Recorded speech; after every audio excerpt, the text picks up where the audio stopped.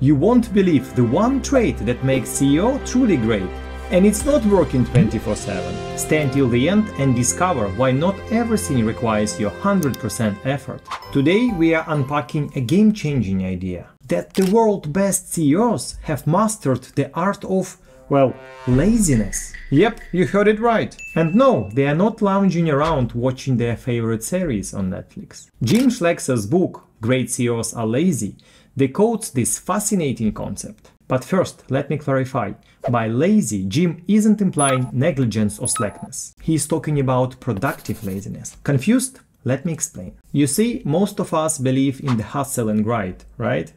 But what if I told you that is not the path to success? Great CEOs instead prioritize where they expend their energy. It's like they have a secret remote control and they press play only on what truly matters.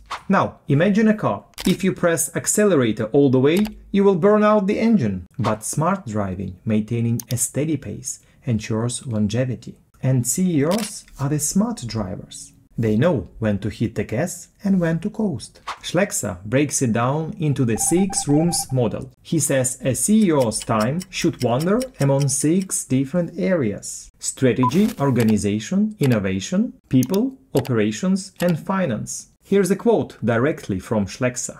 Great CEOs spend their time in the right rooms, and they enter the other rooms only when they need to provide coaching to their executives to help improve the results they are achieving. Think of these 6 rooms like 6 types of friends you have. One is great for a deep chat, so strategy.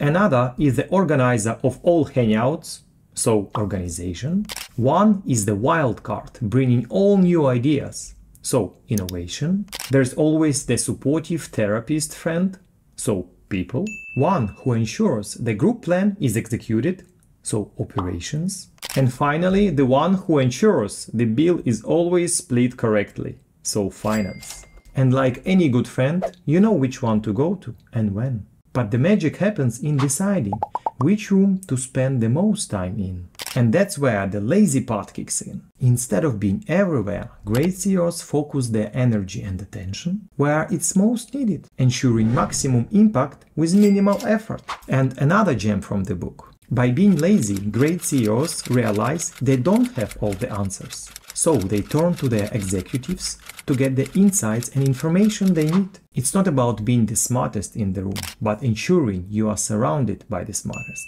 So, what's the big deal about being productively lazy? It ensures longevity, better decisions, and most importantly, healthier, balanced life. Sounds like a good deal, right? Alright folks, here's your power takeaway. Instead of trying to be everywhere and trying to do everything, focus on what truly matters.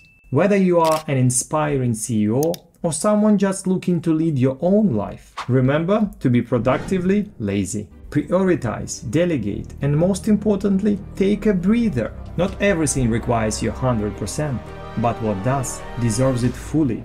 And here is another great advice how to transform your life with Atomic Habits book by James Clear. Check it out. Before we wrap this up, don't forget to subscribe for more deep dives and shortcuts to success. Catch you in the next one.